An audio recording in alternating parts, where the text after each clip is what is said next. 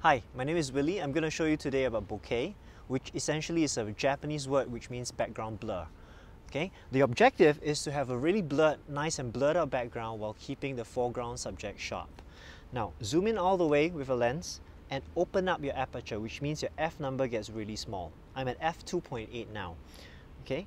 Go as close as you can to the subject as you can focus.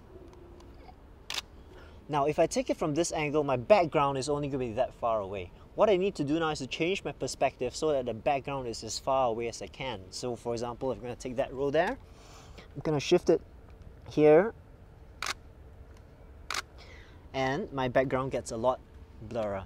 Now, I can maximize that. If I can, I'll shift the plant out here. Obviously, I can't. Or I can shift it to a more awkward position to really place the background really far away, like this, and the background gets even blurrer.